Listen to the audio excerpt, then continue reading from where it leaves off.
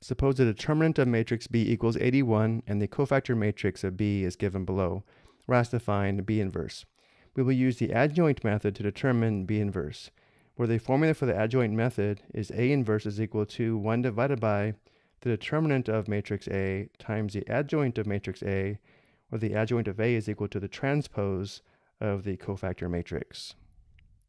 So from the given information, we know the determinant of matrix B is equal to 81, and we are given the cofactor matrix, which means we'll have to transpose the cofactor matrix to determine the required adjoint of matrix B.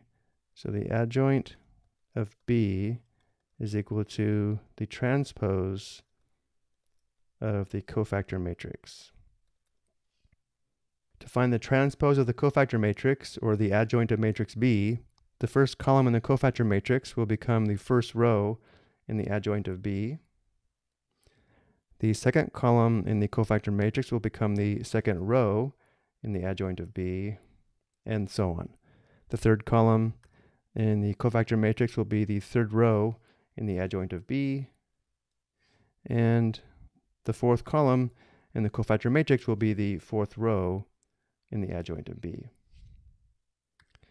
So the first row in the adjoint of B, or the transpose of the cofactor matrix B, is 27, 54, 0, 0. The second row is negative 27, negative 81, 0, negative 54.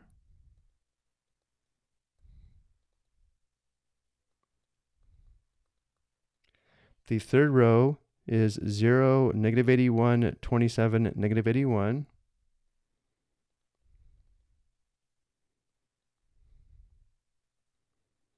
And the fourth row is 0, 27, 0, 27. Now that we have the determinant of matrix B and the adjoint of matrix B, we can find B inverse. Let's do this on the next slide. B inverse is equal to 1 divided by the determinant of matrix B times the adjoint of B, which gives us B inverse is equal to 1 divided by 81 times the adjoint of B, which we just found on the previous slide. Performing the scalar multiplication gives us the matrix here on the right, and now let's just simplify the fractions.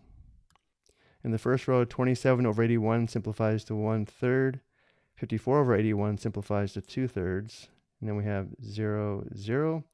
In the second row, we have negative 1/3, negative 1, 0, negative 2/3. In the fourth row, we have 0, negative 1, 1/3, negative 1. In the fourth row, we have 0, 1/3, 0, 1/3.